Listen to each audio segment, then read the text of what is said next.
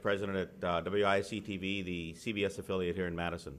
And I'm here to present the Commitment to Journalism Ethics Award this year to Dan Flannery from the Appleton Post-Crescent.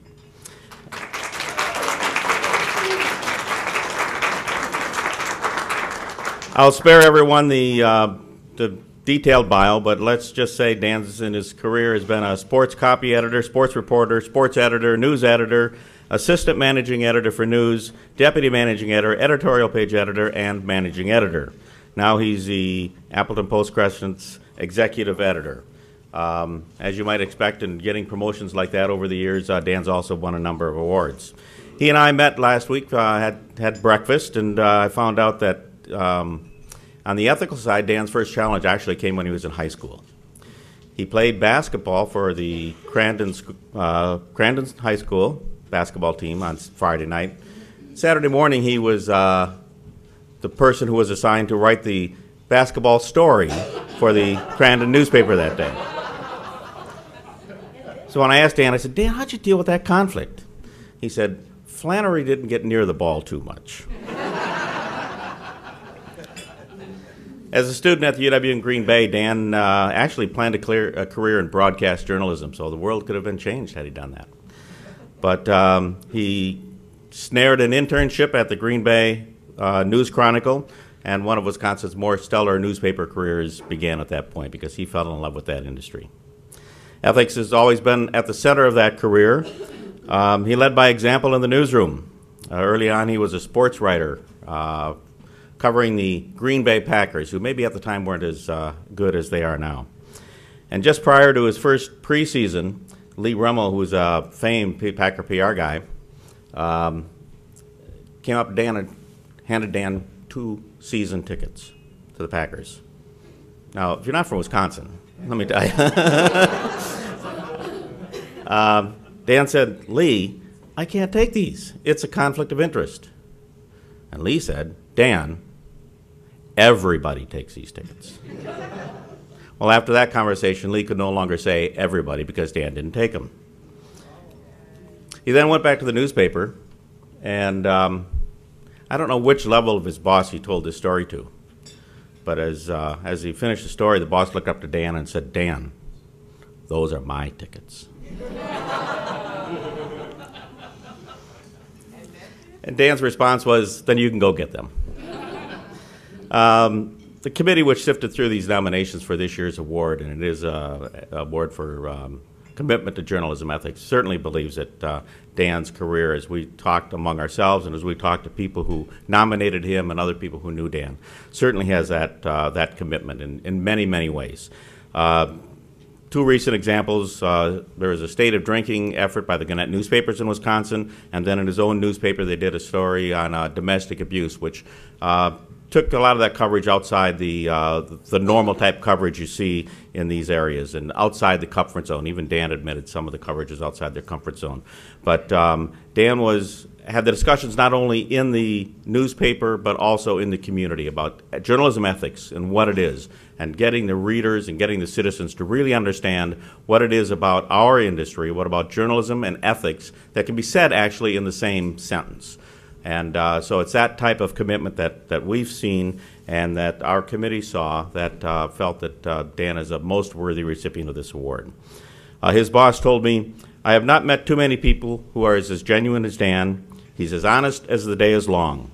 I am confident that the integrity of my media company and my brand are in capable hands. And there's no question that the Center for Journalism Ethics is putting its Commitment to Journalism Award in capable hands with the selection this year of Dan Flannery. Dan?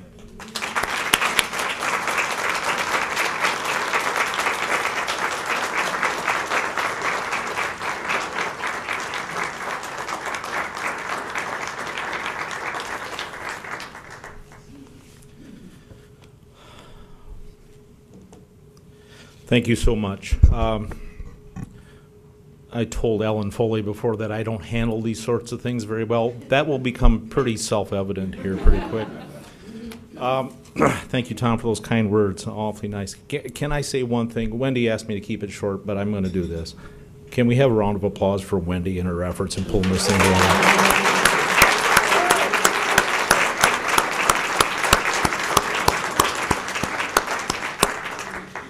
Thank you, Tom, for the kind words. Thank you so much. And thanks to the Center for Journalism Ethics for sponsoring the award and for hosting the conference. The work that Professor Ward has done and Wendy and everyone else here is shining appropriate and needed light on what we do for a living. And finally, thank you to the panel of judges who selected me as being worthy of this recognition. I understand it was a strong group of nominees, and I'm very humbled. I need to tell you, however, that back in the Fox River Valley, where I'm from, 2 hours northeast of here, people don't have any idea how you reach this conclusion. They don't always agree that what we've done as a news organization at the Post-Crescent or as a larger news organization within Gannett, Wisconsin, we have 10 daily papers in the state and websites. They don't always agree that what we've done has been on the higher ethical plane. And I have to acknowledge an uncomfortable truth about myself. I've made some mistakes in judgment, in follow-through, timeliness, fairness, openness. I'm human, but I have tried to do the right thing. In his introduction, Tom mentioned an example of low-hanging fruit about ethical behavior, and that's giving the season tickets back. That's honest-to-God true. Every beat writer was offered a set of season tickets. To me, that was kind of a no-brainer. To my publisher, it was a no-brainer in the opposite way. But that was in 1981. And that's when ethical guidelines, and even the unwritten ones, seemed a little bit clearer, and the ethical minefield was maybe a little bit less cluttered. Things have changed, right?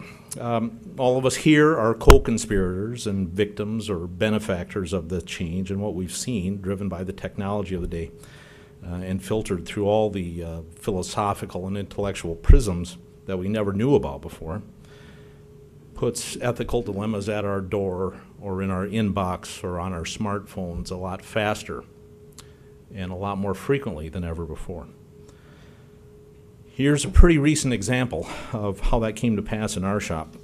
And Tom mentioned it before. We spent a lot of time and talent and resources on a domestic homicide case 2 years ago in 2009. Appleton firefighter shot his estranged wife 3 times in the head in her driveway. It was a case that killed her. It was a case that really shocked our community. Over the next couple of months, we really took a deep dive into the story of that relationship, how it began, how it flourished, how it fell apart, how it ended, in a way that we'd never done before. We called the series A Gathering Storm. And it was unlike anything we'd ever done. I mean, usually in a case like that, we do typical trial coverage, right? But this was detailed and nuanced and full of public documents. Because he was a firefighter, we made open records of requests for emails that came from his work email account. Had a lot of on-the-record sources, all on-the-record sources, who spoke at length about how things went from great to god-awful in this relationship.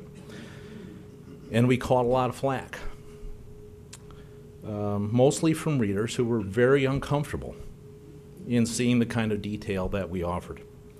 We were accused of sensationalizing, or just wanting to sell newspapers, or lacking compassion, or lacking ethics. In my view, exactly the opposite is true.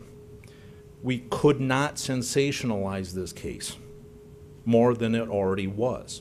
In every way, it already was a sensational case. Did we want to sell newspapers? Absolutely, we wanted to sell newspapers. That's why we have a price on the front of the newspaper every day.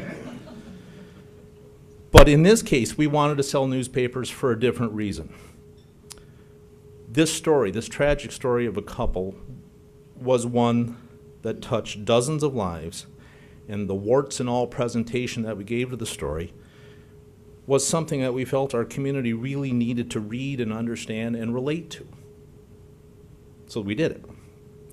Domestic violence touches far too many lives, and we hope that by telling this piece, our readers would relate to that and help. And they did. One woman wrote to me that in reading the series, which was about a 4-day series, she was reminded of her late husband, a man she had been married to for over 50 years, and a man she called a sick person for the way he treated her. Other women who had been in abusive relationships praised the work as possibly saving lives. To me, that shows we had compassion and that our ethical process had really reached the right conclusion. That's why we wanted to sell newspapers in this case, because what we do matters. We were proud of that work. Then, we're proud of it today. But back to change and how that affects our ethical decisions. A little over a year ago, this case had a homicide trial for the firefighter. We carried that trial on our website in a live stream. And not only did we carry it, but we also offered a real-time conversation using Cover It Live. Some of you may have seen Cover It Live conversations on websites. Hundreds of viewers, including family members of the couple, joined in, asking questions, discussing points of interest, suggesting strategies. If you haven't seen that technology at work, you got to. You really have to look at that because it's fascinating to watch consumers of news react to news as it happens. It really kind of puts a different spin on what we do. But we never expected this dilemma. The jury for this trial had been brought in from another county, largely because of the attention that we paid to it as a newspaper. It came from Portage County. Right before the jury went into deliberation, 2 alternate jurors were dismissed. One of them went back to his mom's home in Stevens Point, and she told him that the live coverage of the trial, which she had been watching all week long, was really pretty interesting, and maybe you should take a look at what's going on there. So he did, and he was pretty engrossed. And he decided he wanted to chat with everyone else. So let me reset this for us. 30-some-year-old guy who has been sitting on the jurors panel all week long wants to discuss the case while the jury is deliberating the case. Well, that's a new one. So the editor who was moderating the discussion and all the testimony from online called me at home, had the good sense to call me at home to discuss this, and there were several things we had to do. We'd never faced this sort of thing before. First, we had to verify the juror's identity, which we did. Secondly, we had to let the others on the chat know who this person was, and we couldn't fully identify the person. That's what we did, to the other chatters, I should say. And then in real time, we had to be pretty clear about how far we could go in the discussion. But for almost 3 hours, this alternate juror answered questions about the jury's schedule, their questions, the key testimony, some of his thoughts. And he stuck with it until the jury, people he had spent the week with, delivered the guilty verdict around 9 that night. Predictably, I guess, we heard from the defendant's attorneys the next day. They had heard about what we had done, and they threatened to take action against us somehow. That never came to pass. And again, ultimately, because we had had some experience in what we were doing, we handled it appropriately. That's not a scenario that we ever could have forecast, and in the end, we add that experience to the recipe that we use every time we're faced with these decisions.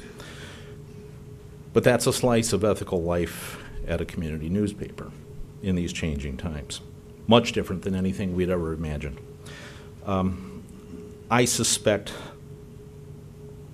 not much different decision than the decisions that are made in newsrooms around the world every day, but we're all adapting, right? Again, what we do matters, and how and why we do it matters just as much. Thank you again for this award, and it matters greatly to me. Thank you.